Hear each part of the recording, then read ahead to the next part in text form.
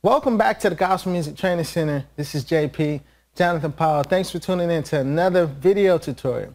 Now, today we're going to be covering chords and progressions that relate to the song Say a Prayer for Me, which is a very beautiful song.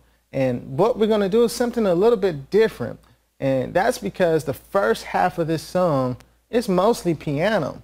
So in take one, we're going to dedicate that to the first half of the song. And then in take two, that's where the actual bass player and the drummer comes in. So in take two, we're going to pick it up with the second half of the song, but we're going to cover still the take one side of things in take two.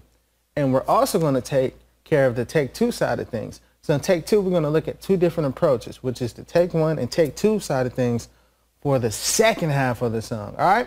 So we're going to be in the key of G flat major. Let's check out the scale and the number system.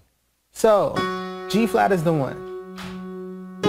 A flat is the 2. B flat is the 3. Now technically we would call this C flat because it's the next letter of the alphabet. So after B comes a C in the alphabet, right? But we're just going to call this B.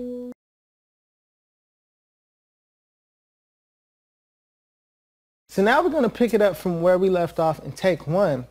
And we're at the point of the song where the bass player and the drummer comes in at the chorus. So what happens is we start off on the 6 and then we go to the 2.